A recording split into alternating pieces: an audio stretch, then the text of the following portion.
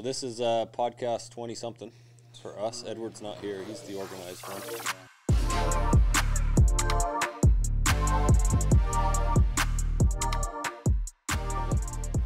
And today we've got some really fun guests, some people that are impactful and important in our community and in our lives and go back a long ways. So we're glad to have Tom Telford and Preston Niederhauser here from BrainStoke. Thanks for coming in, guys. Heck yeah, to be here. I don't actually know if you're on our podcast, so we're in charge here. You just know, like, we ask the questions. It'll be fun. It'll be good. Do we?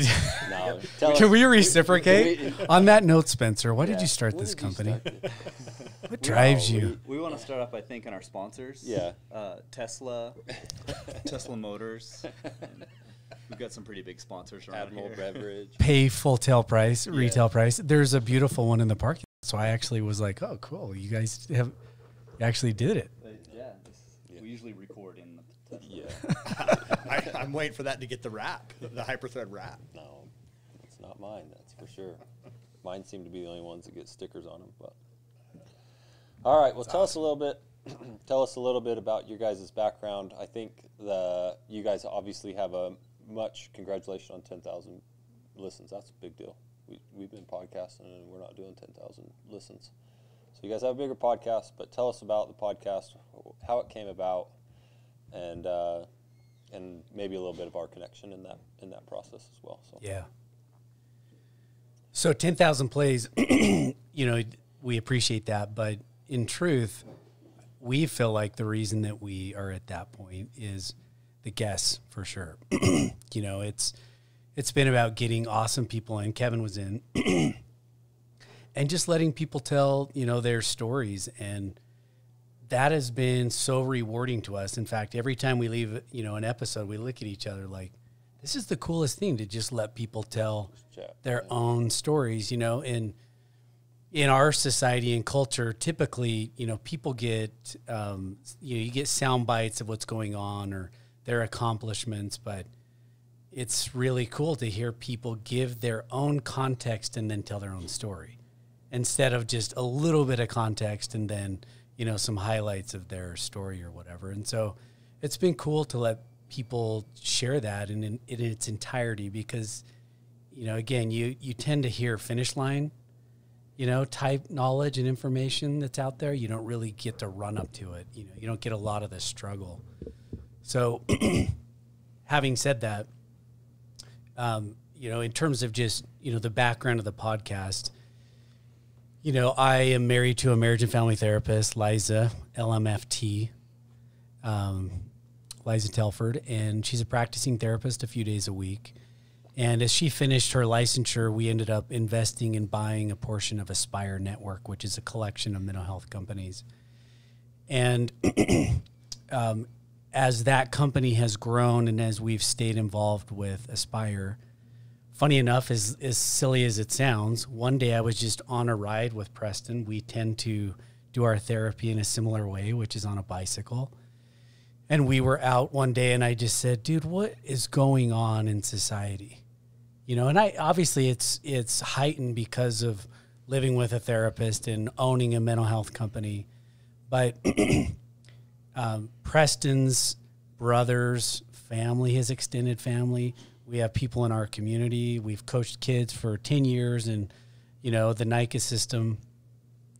And the question was a genuine one, just like, what's going on with, teens and adults' mental health? Why are kids taking their lives at such a young age? And, I basically said to Preston, just what's going on? And, do kids really feel like at a young teenage age, have they lived enough life to really say, there's nothing attractive to stay on the planet anymore? I see nothing that I want to stick around for. Which just guts me, because I really do love life. I'm stoked to wake up 5 to 7 a.m. Like, I'm giddy. It's like Christmas for me. This morning, and I, Preston, rode Big Mountain together, and watching the sunrise and being out there and breathing with a friend and, just seeing the mountains, and like, I am stoked on life. I really feel that way. I'm giddy to live it. And I know it's hard in a number of reasons, but it really was that day on the bike where we started chatting about what's going on in our society and what could we do.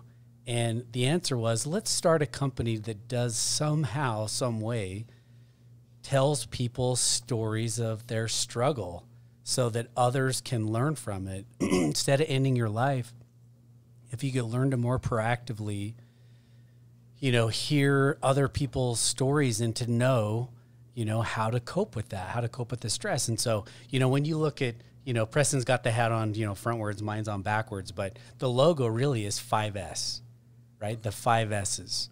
And, you know, the 5 S's are a way of having positive coping. And a few of those really are, you know, sleep, sweat, you know, and sun and stoke. And that's 4 of the 5. And the other one is sex, but we won't talk about sex today. It's because we'll call it touch, right? Human touch. But that was the genesis of starting BrainStoke, is how do we launch something that starts to address at the teen, at young adult level, but really they're not listening to a lot of podcasts, but their parents are. Yeah. And so it's really getting parents to listen and learn about proactive mental health, knowing that if they learn the knowledge and information, they'll become the coaches in the home, right? It's interesting how many children in the mental health world struggle with their mental health, and that's typically because of what's going on at home. Not always. I can't say that, you know, parents are failing at home, but it's an indication. It's a high indication. So I'm not sure if that answers the whole question, but it really was, you know, the reason that it makes sense for me to have that dialogue with Preston is because he's been a coach forever. He has children. We spend a lot of time with our kids together, traveling, doing the same similar outside stuff. And Preston cares as much about other teens as he does his own.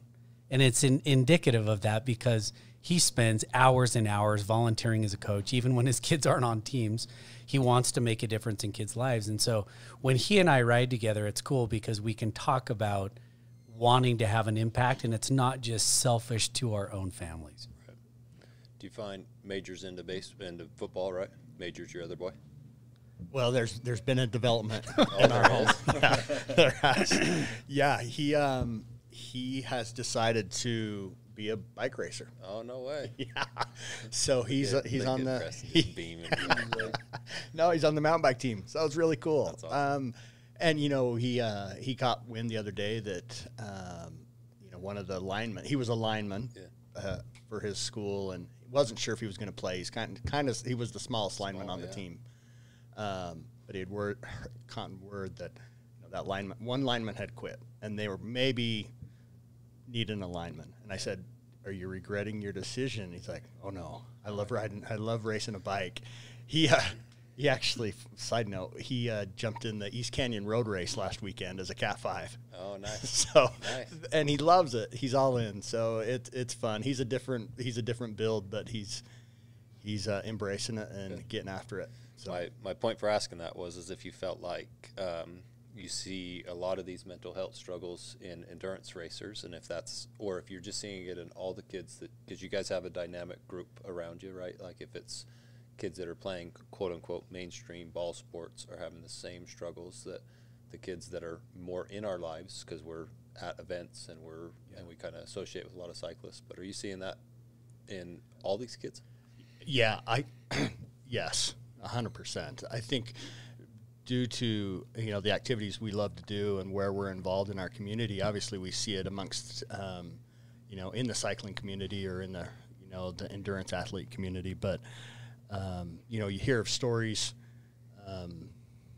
you know, I think you even called us about, you know, some tragedy that happened in southern Utah. You know, I think it's everywhere, unfortunately. And I think every student athlete, every teenager needs to understand that they've got some value. There's value to them, you know. And how do we get that message out? And you know, we're doing what we can. Yeah. So, I'm glad you brought up the word community. That's really kind of been our goal lately. It seems to be the hottest topic for us is to talk about community from our perspective. Obviously, apparel ties a community together, right? And I've used the analogy a lot. You get on the train, you're going to a Jazz game, you got people in Lakers jerseys, Jazz jerseys, like you immediately develop a camaraderie with the person next to you who's wearing the same thing. And so we've really kind of tried to take hold of how branded apparel ties a community together.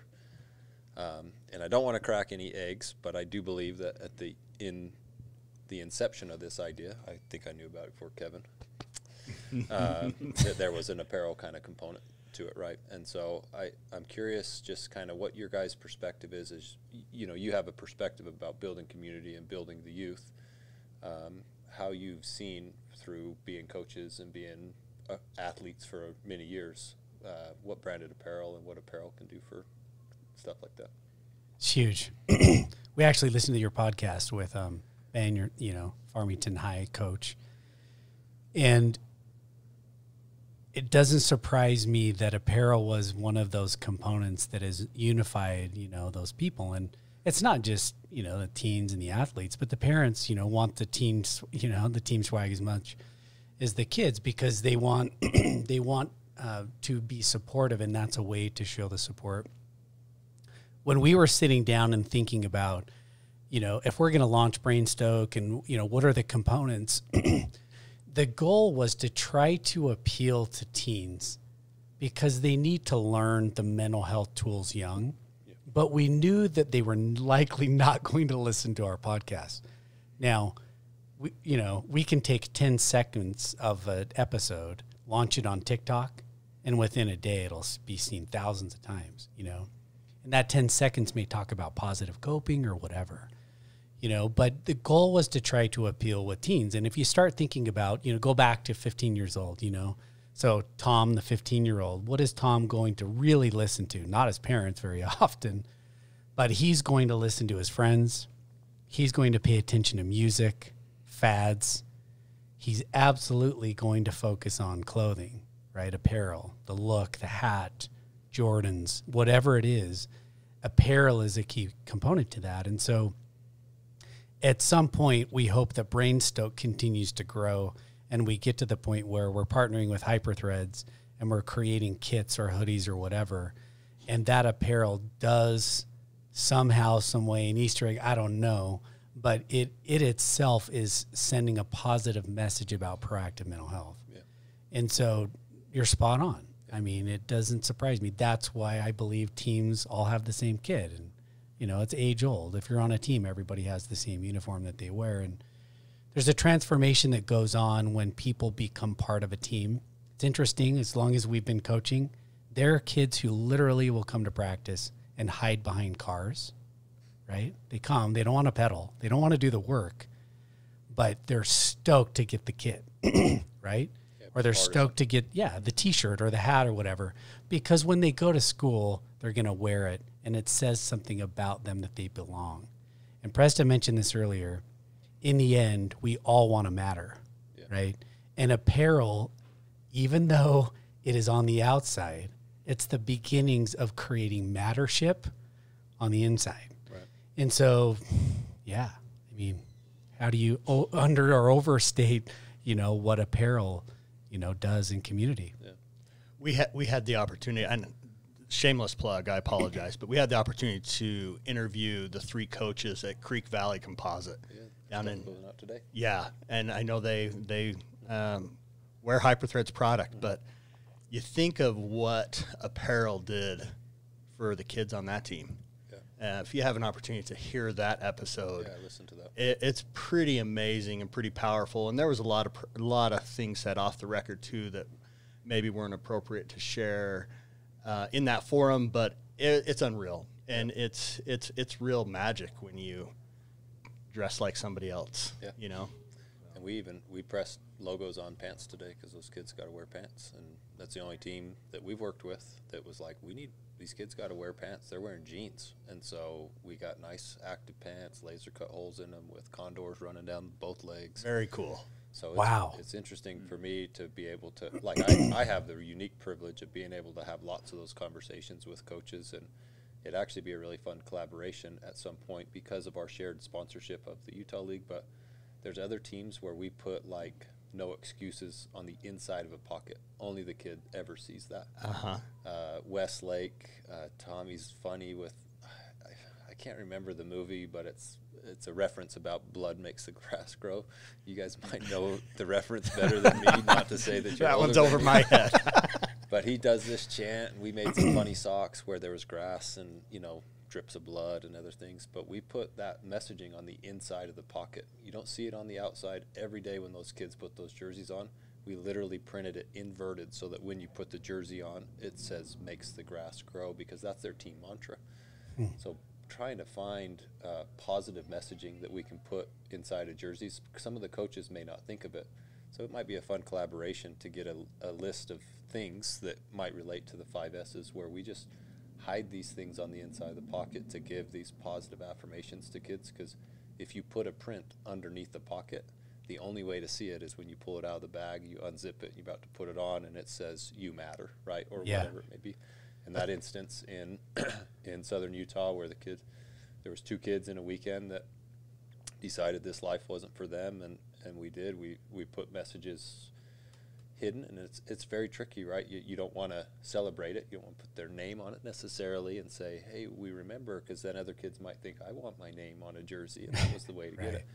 So finding little Easter eggs that we put on the inside of jerseys, or we put on the sleeves or stuff, to really reinforce that we support that same message, that these kids matter, and that we're trying to build community and show that they matter and that they're involved in something, even if they're not the fastest or they're not the right build or whatever it may be, that they're just as important as the, you know, brother who's the top racer in the state, and the other one who's like, I'm just the funnest skier around, because he was the funnest skier I skied with, you know. It was too serious. Major was fun to ski with, you know. There's some truth to that. But anyway, I'm just kidding. No, that's great insight and great ideas. And when not long after Tom and I had that initial bike ride a year ago, I approached you and was trying to figure out some ideas. And at the time, we were probably a little ahead of the game, and we were dreaming a little big. But you know, hopefully in 2024. You know, apparel becomes a thing for us, and some of those nuggets you just dropped would be great ideas or concepts to come up to do. And I think it could be simple. You know, we try and do the merch for the high school league, and it's hard. You got to design something that kids are going to think is fun, but that parents are willing to buy, and that's the right style, but you're not, I mean, these kids wear like triple extra large shirts, but how many of them do you really stock on hand, and how do you do it? So it's, I just burped, oops. But yeah, it's fun, you know, and we found a lot of success with simple things like hats that we put patches on, and it's easy to get sew-on tags that are just simple messaging that are one size fits all. Everybody likes the style and works great. I think it's awesome. You know, those are such key years of identity, you know, and there were several practices, you know, where Preston and I were at practice and, you know, talking to kids. And one of the coolest things over the years is hearing kids talk to each other. And my favorite thing to hear kids on our team say to each other was they would ask each other, like, what are you going to do this year? And I love to hear kids say, oh, I race mountain bikes. Yeah. Like when they embrace an identity, you know, and apparel is part of that, you know, it's so important. And when you start to see kids like be comfortable wearing, you know, bibs, you know, I mean, Creek Valley, can you imagine that day?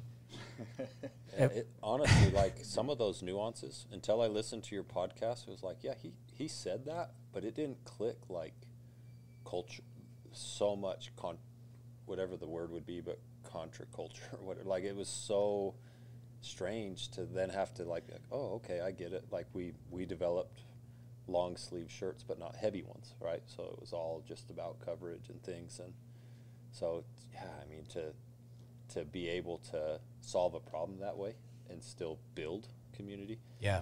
It's such a fun place to be at. And you guys have such a unique opportunity and reach right now to be able to share those stories and communicate with it, that it's inspiring for us to be like, you know, it was like, hey, I made my kids listen to that with me. Like we were driving to Northford or something. I was like, yeah, these guys, I work with this team and I know these guys. So you're listening to the podcast too. But it was really cool to get the full scope of it, because really I'd actually only met Richard over email and a couple of calls. And then in person, he came by the state championship booth. We pressed some shirts for him. That was the first time I'd really met him in person, and like it didn't dawn on me the full scope of what he was doing for that community, and probably still doesn't, because we're still just in progress trying to get everything we can for him. You know, I mean, they're the kindest three men, and the last thing they probably want is a lot of hype. Yeah. But you can tell that they recognize that. For them to just allow more people to get involved and to know what's going on there, that it benefits the community and the team, you know? And so, yeah, it's remarkable what they've done. Yeah. I mean, the coolest story, I mean, it's, yes, they have started a mountain bike team in Colorado City, but I mean, those guys have changed lives, you know? I mean, we said it in our podcast, it's like, talk about discipleship, right? Like it's on a whole new scale of humanity. So yeah, that's cool that you're working with them and supporting them.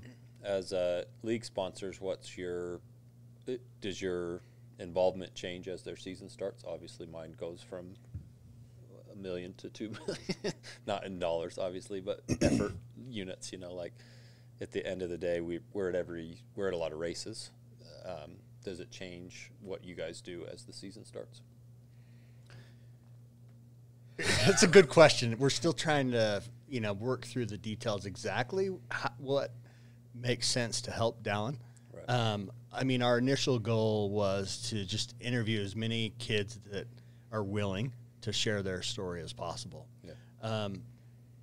And it's been fun when we've been able to interview these teenagers. Preston Page, we just interviewed, he's 95% blind. Yeah.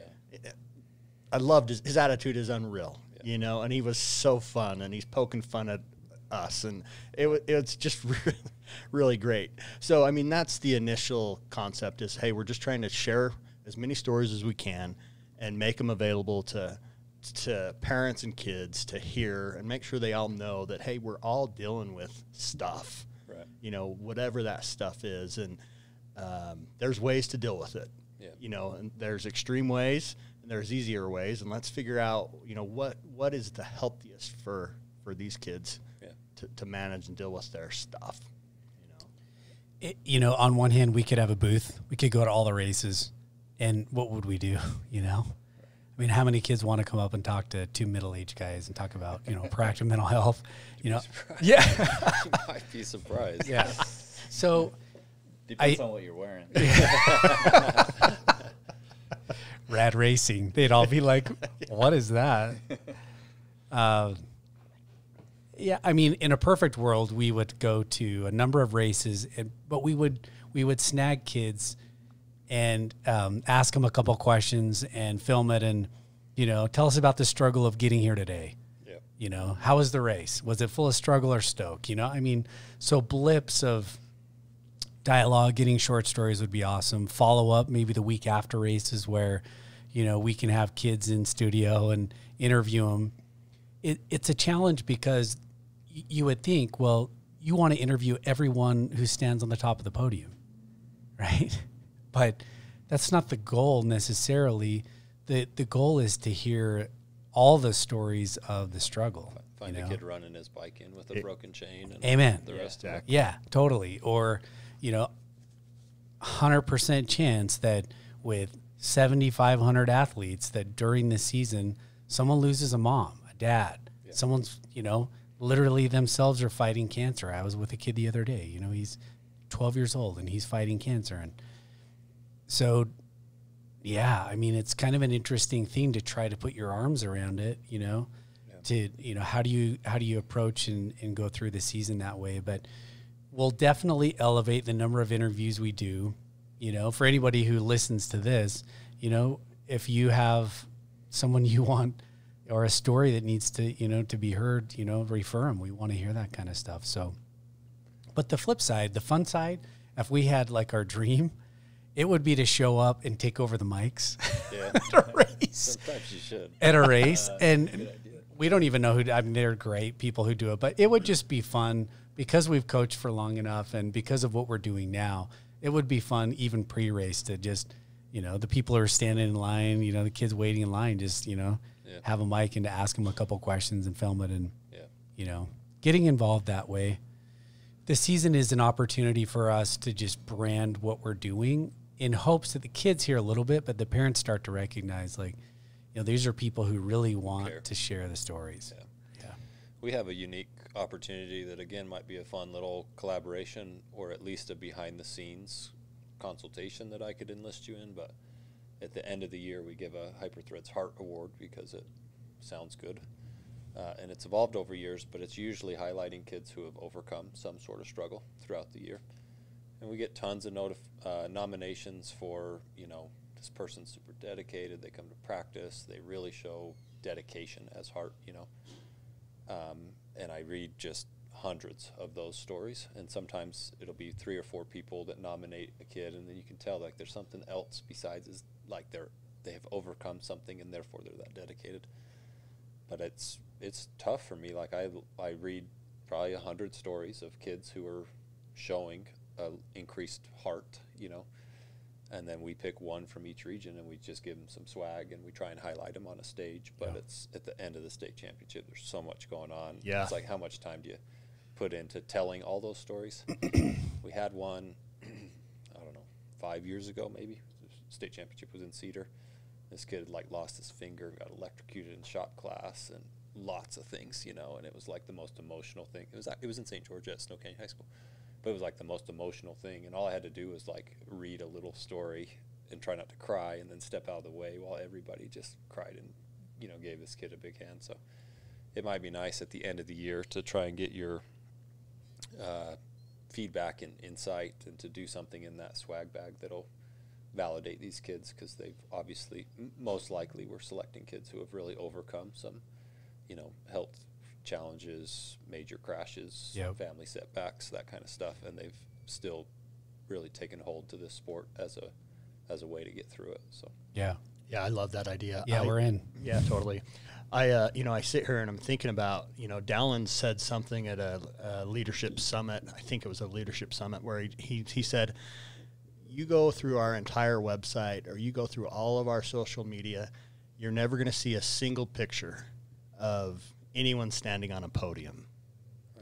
And I really appreciated that. And, you know, obviously the undertones of what he's saying is we don't necessarily care about the kids that win, you know, but we care about everybody. Right. And that fits so much in who BrainStoke is. And it's a perfect partnership, really, because we're so aligned in so many ways. Yeah. Has that partnership, this is a self-serving question, but has it opened the doors for the athletic director at Morgan High School to be like, hey, we want you to highlight the kids on the football team, right? Like, has it opened doors beyond the cycling realm? Good question. Yes. Yeah, I mean, it's coming. Yeah, I mean, in theory, you know, we're not committed to just cycling. We're committed to anyone's mental health, right? You know, and so yes, there's a lot of stuff that BrainStoke could do, you know, and focus on. But if it makes sense, our first love is NICA because of it. I mean, a number of reasons. One, because we love the sport, absolutely love the sport. If we had our chance, we would just ride bikes every day, and that's all we would do, you know. But there's something super unique about the sport in high school and the values that NICA has, you know, in what Utah is doing in particular, and who it attracts to it, right? And so you have this dynamic where you've got, you know, 5% of the kids who are out there are hammerheads who are legit, right? Incredibly fast, very strong. They think about cycling all day, every day. Like it's their thing. It's become their persona competitively. And then you have a massive group of kids who they want to belong. They want to matter. Yeah. And you know, the 5'8", 120, you know, rolling up to football practice is not necessarily, you know, unless they have, you know, 4.3 speed, is going to do a lot on that football field. And so the inclusion factor of Nike Utah is off the charts, you know. And so when we think about BrainStoke and what, you know, what is going on in the sport in Utah and in general, it attracts a lot of youth who otherwise would not have community. Right. And so that is very attractive to us. You know, kids who may not necessarily be, you know, the typical ball sport. They may not have a big circle of friends because they're not a typical ball sporter, which in our state, you know, and culture, when you play ball sports, you know, there's just a different vibe to that. And socially, it's more acceptable. Maybe it's more popular or whatever. I mean, there's a lot of dynamics that go on there. But there's a lot of kids who don't necessarily have community. And I suspect that that's the case with a lot of individual sports. That may be the same on cross country or maybe, you know, whatever. But it just so happens to be that because of our experience, you know, coaching in high school, we saw how many kids with not a lot of friends, loners, would come to practice. Right. And because of the emphasis on inclusion, not podium focused, those kids stayed. They found belonging in community, and it became something that was very genuine to them. It wasn't like, well, if I get really huge in the weight room, I may be able to touch the field someday type of a thing, you know? And so all of those dynamics has just been why we wanted to stay involved in Nike Utah. But, you know, if you read the news, every single sport, every activity, every type of teen is having mental health challenges, you know? And so, I don't know, it's a long answer to your question, but that's it's, perfect. You know, would we tell anybody's story? 100%.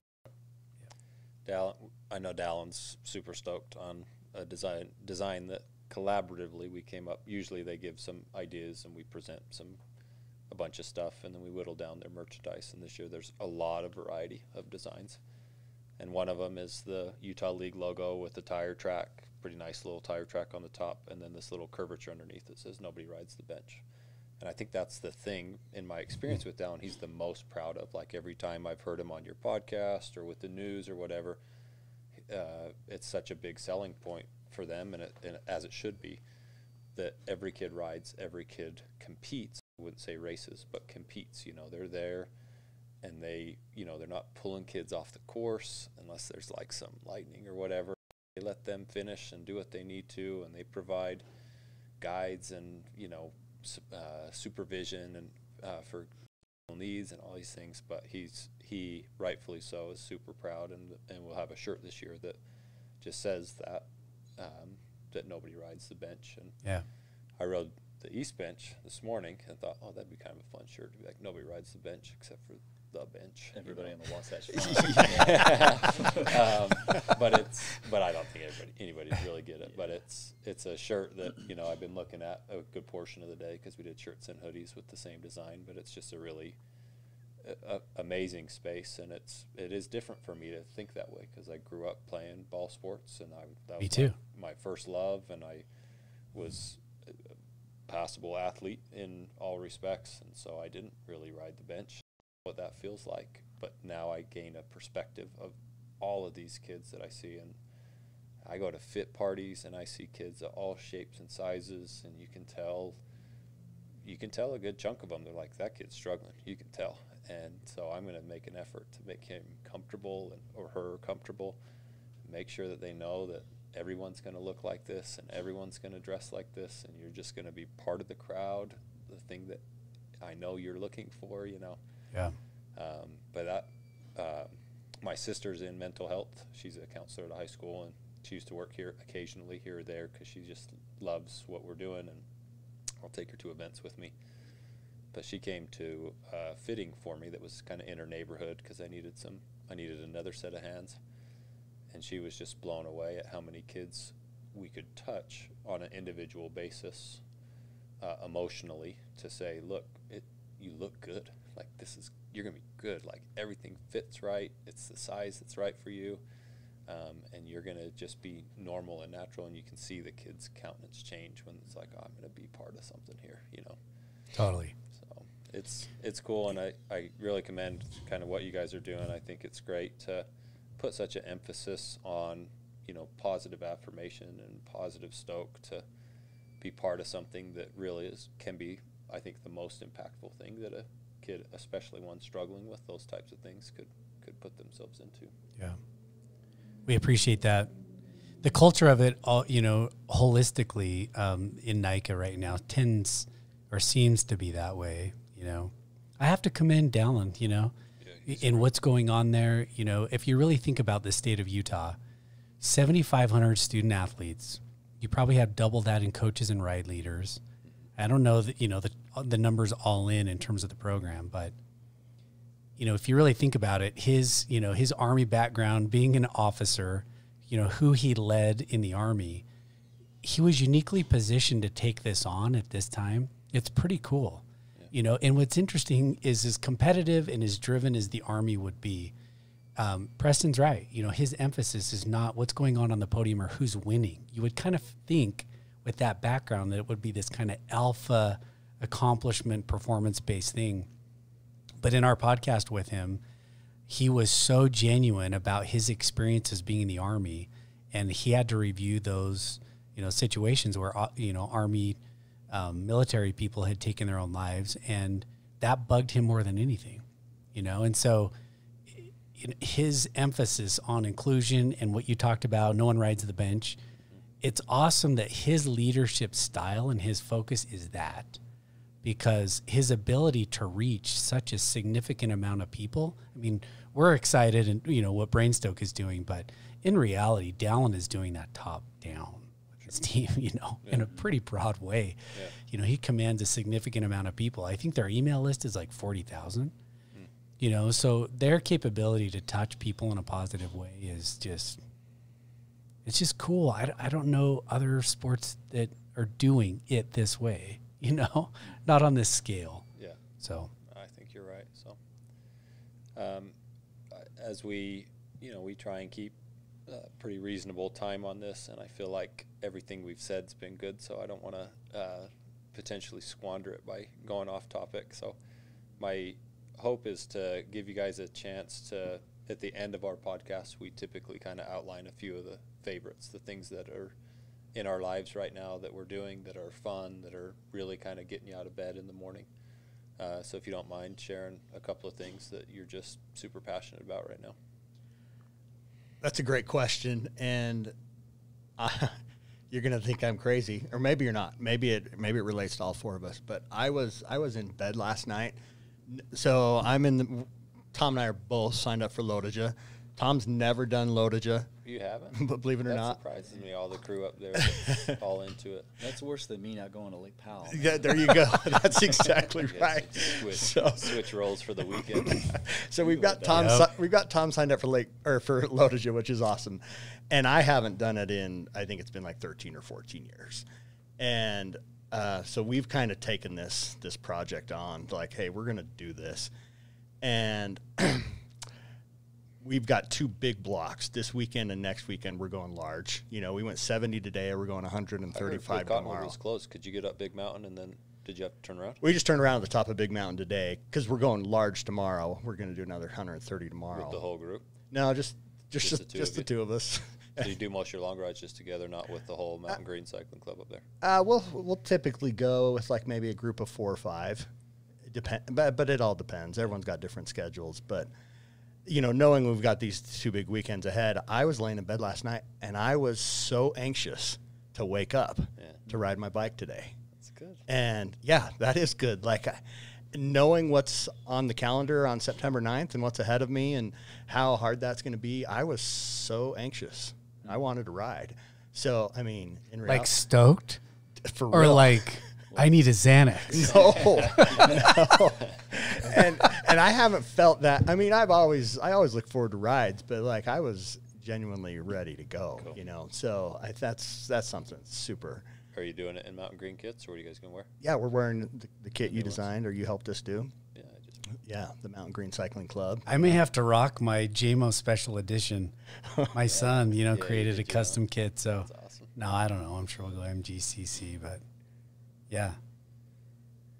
Want me to answer? Yeah, go for it. What else? I mean, do you want to talk about anything else? Oh. Relationships or No, just your bikes. wife or Well, it's funny you bring up Major doing that. It was the first time I ever did Deer Valley last week, and I drove past, and I just thought it was you guys, Mountain Green group, just riding. Like, there was a bunch of white kits on the front of some Peloton. And I was like, oh, it must be those guys out here riding.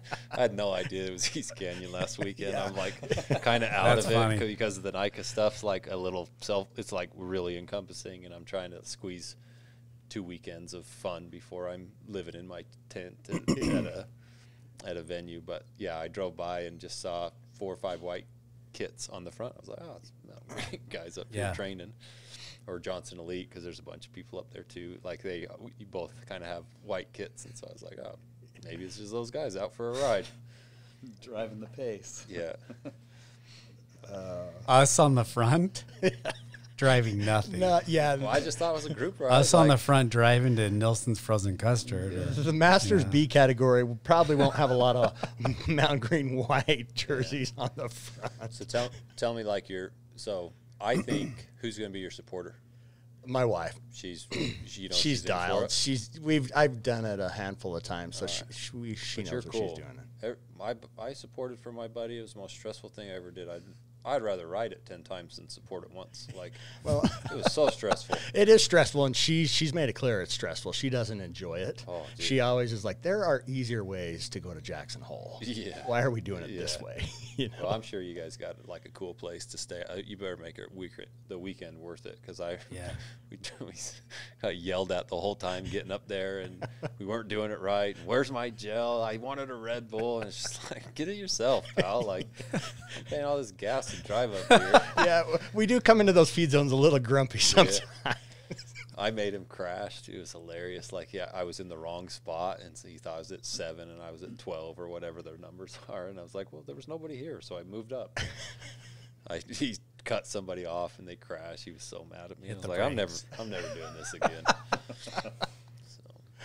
Oh man. I got to get that dialed in, the support. Yeah. So I have not done loadage yet. So for years I was doing roadie stuff when I lived in, Davis County, did some Ironman stuff. And when we moved to Mountain Green, the mountain biking was so good and it was so accessible that I just started riding the majority of the time on the trails. Really good road riding too. Like, to do what you guys did this morning is hard for everybody else. Totally. And we would go, for years we've been riding Big Mountain and Old Snow Basin Road, and so we would do road rides, but nothing to do, any events. But and then Preston introduced me to P2P, and I just fell in love. So for 5 years it was like all in on endurance mountain biking, and so. But this is exciting to do Lodaja, to sign up. Back to community, right? I would not be doing Lodaja without a community of guys who are good dudes. Yeah. They ride hard. We ride only Tuesday nights, get dropped like constantly, but I love them to death. I mean, they're cool and it's fun and it pushes you. And, in my, mid 40s, being around people who are positive and who are driven, that means everything to me. Yeah. Because there's a lot of people out there I could spend time with who they're just half glass full, and, there's no benefit in it. And so the older you get, you start recognizing who you want to spend your time with. And, what I'm passionate about right now in my life is spending time with positive people. They don't have to be super successful in business or winning races or whatever. I just want to spend time with people who want to be positive and do positive things. That's why you invited Joseph Lee into your group. Joseph was already there, I mean, we were late to the party, but so that the Lodaja to me is really about that. Yeah. I have no sub 9 hour or whatever. I mean, if Preston and I and our buddies rolling in similar time, then, so be it. So, I'm excited about that. In terms of what gets me out of bed in the morning, I've always been an early riser. I mean, mountain bike, trail run, whatever. I want to see, I want to see the sunrise between 5 and 7 a.m. That's just how I'm wired, That's awesome. So that gets me out of bed, and I'm passionate about that. I'm actually, just to share this, for listeners, whoever listens in. When I was young, I ski raced at Snow Basin, little dude. And at 13, I crashed big time in a downhill race and tore my ACL. And it was the beginning of the end of my ski racing life. But from a young age, my dream, having gone through the canyon and skied at Snow Basin forever, I wanted to live in Mountain Green. And we've been there now for 10 years. But my wife and I have been building another home about a mile from where we are. And I have to just say out loud, it's a dream come true to be working on that. It's taken forever, right? 25 years, as an adult, but even longer than that as a kid. For those who are listening in, kids or whoever, keep dreaming. Yeah. Like, that is what's your passion is tied to. Like, having a dream and working on it, continuing to work and pursue that. It takes a long time to achieve what you had envisioned when you were young. But I can tell you now at 46, working on this, it is so fulfilling. I was just up there today, looking at Snow Basin across the valley, and I just thought, it's all been worth it. It's been a long race to get here. But, yeah, I get out of bed in the morning thinking about that. Like, I'm building a life. It's hard, but I'm building the life that I had envisioned that I wanted, and it's all been worth it. Yeah, congrats. Your current spot's pretty sweet. It is cool. The new one, it is cool. It's awesome. Yeah, thank you. Excited about that. Yeah, it's good. Life is good. Joseph Lee's my sister's brother-in-law, if that connection makes sense. I've known him forever, and he's never been unhappy. I've never seen him unhappy. We did what was Rockwell Relay and Vision Relay and whatever it's adapted to now, but I've done it a few years with him. Yeah. And oh my gosh, and he's crazy fast. And at some point in my life, I was fast, but we would be going, and I'd be at a 9 effort, like we were just hammering. And he just like, oh, isn't God great? This can you see? Well, who designs rocks like this? This is amazing. And it's like, dude, I can't even breathe, let alone think. And he's just like, it's amazing to see. And so if I'm ever down, I call Joe to just be like, hey, man, what are you doing? And it's like, oh, I'm better now. I love it. We've got a group thread, text thread, right, of everyone in Mountain Green that rides a bike, and obviously Joe's on that. Yeah. And everything he says is so positive and gives, we're all his brothers, and he's always just giving us a ton of love. He's so positive. Yeah. He's a life zealot, which is awesome, right? I mean, again, the more you can spend time with people like that, it just... Him and I went to the same mission. So when my sister got married was like right before I went on my mission. So he was always like way stoked on everything that was going on in England. But he's just like, it's every time you see him. Yep. That's cool. How's Mitt doing, by the way? Mitt's awesome. He's doing great. How much longer? A year? He's at a year next month. Oh, wow. He's on the island of Antigua. Oh, nice. So if we don't feel that bad for him, he's in a good spot there, working hard and having fun and having some success. So it's cool. Good for him. Yeah. Good for him. Kevin, what you got? Just on community with the Logan to Jackson thing, I've only done it once. I did it on a tandem with a buddy, and it was like the best, worst day on a bike ever. Were you the front or the back? I was the front. He had a broken arm, so he couldn't swap. Steer. Yeah. Okay. Our first ride officially on the tandem was from his sister's house that we were staying at in Logan to the start line. Oh my God! It was bad.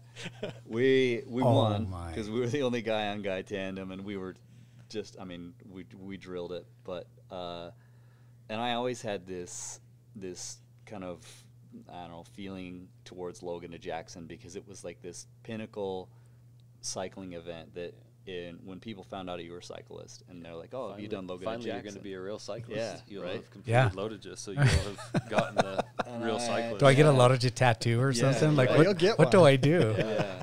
Now you can tell people you're a cyclist. You can put the white sticker on your car if you want. Street cred will go up on tenfold. But yeah, I would always let people down and say, no, I've never done it, and they're like, oh, you don't really like ride bikes, just whatever. So we went into this race, and I was blown away by the community that comes out for that race. These, you know, houses in the middle of nowhere, and there's just people are just sitting out on the driveway in a lawn chair. Some, you know, every now and then some guy has a hose and he's like, you know, possibly cooling people off as you ride by. And I just thought, this is a pretty special race. And despite the feelings I had towards it before that, I changed my mind, and it's pretty cool. I haven't been back since, and I don't necessarily plan to, but it was cool, and the community behind it was awesome. But currently, my favorite is the Forest Service just got done doing some road maintenance to Farmington Canyon, and it's butter. It's really, really good. I rode my gravel bike up there yesterday morning, and going down the canyon, there was a high school team that was up there, and they were all coming down, and I was blowing past these high school kids, partly thinking, like, maybe this isn't the best example, but I was on a gravel bike, and I was like, maybe they'll think, wow, you know, like, if they're not keeping up on a mountain bike, like, but the road, I've never seen it so good, and it's awesome. So that's my favorite right now. It's kind of, I miss that. In fact, the cool thing about P2P was that I would hit Farmington Canyon several times, Bountiful Side, go up and over, Double Francis, you know, we've done a couple times, and yeah, I miss it. So as much as this has been fun to kind of do something new, yeah, I miss a lot of those rides. Yeah. You know? Come on down. Yeah. I'd love it. Yeah. Yeah, let's do it this fall. Okay. Get past this roadie thing. Well, for me, I don't remember if I said this last time. If maybe it's just been my 2 times in a row favorite, but I took my oldest boy up to Powder Mountain. We did their downhill, and then I did Deer Valley for the first time. So now I'm an actual mountain biker because I've ridden at Deer Valley. But it's just fun to kind of connect on a bike and with no competitive drive at all. You know, I rode Deer Valley with my neighbor and his nephew. We were just getting into it, very much like, you know, no cycling clothes, just went in shorts and a t-shirt, and they rode, and I had to check myself to be like, don't tell them that that's not right, you know, and that they should be in some Lycra or something, you know, it's just to be comfortable. But it's just been fun to ride a bike for fun, and when I want to, and mostly with my kids. And they're the luckiest kids. They got no idea that they got the nicest bikes that a kid that's 7 and 5 can have. But they do, actually. They take pretty good care of them. But it's fun to just be out on a bike, noodling around, and enjoying it for what it is, and trying to kind of store up a lot of those memories and the fun, because my fall is fun, and it's very rewarding for me to go to these races and see these kids succeed.